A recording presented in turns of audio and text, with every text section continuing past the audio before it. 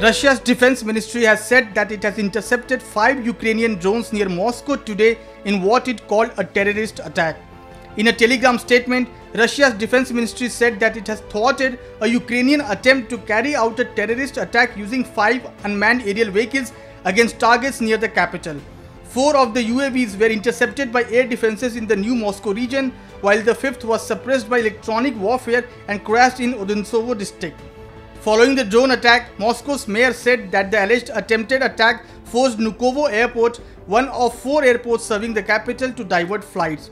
6 flights were diverted from the airport due to technical issues. No casualties or damage resulted from the drone interceptions.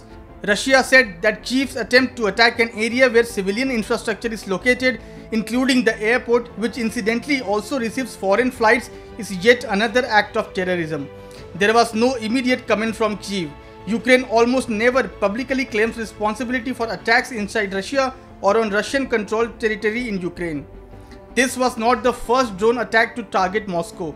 In May, Russia's defense ministry had said that at least 8 drones had caused minor damage. That was the first time the city had been targeted by multiple drones since Russia's invasion of Ukraine in February 2022, and came after Moscow blamed Kyiv for a drone attack on the Kremlin. Ukraine had denied responsibility for both incidents.